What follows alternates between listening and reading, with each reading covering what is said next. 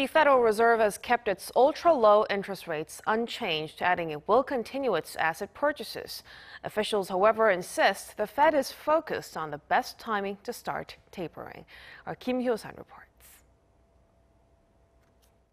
The Fed decided Wednesday to hold its benchmark interest rate near zero, adding the U.S. economy continues to progress despite concerns over the pandemic. Today, the Federal Open Market Committee kept interest rates near zero and maintained our asset purchases. These measures, along with our strong guidance on interest rates and on our balance sheet, will ensure that monetary policy will continue to support the economy until the recovery is complete.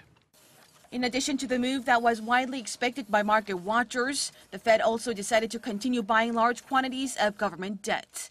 However, the Fed hinted it could slow such purchases if the U.S. economy continues to strengthen.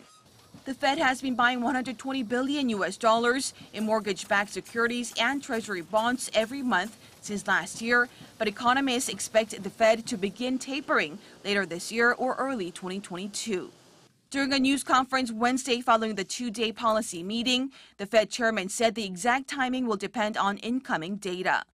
He also elaborated that the U.S. economy is sustaining a strong recovery from the pandemic with solid hiring and spending. Progress in vaccinations and unprecedented fiscal policy actions are also providing strong support to the recovery.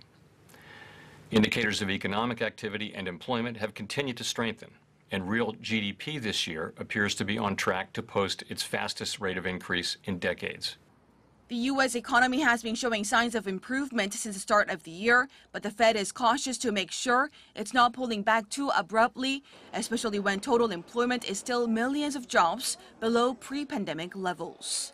Hyo-sun, Arirang News.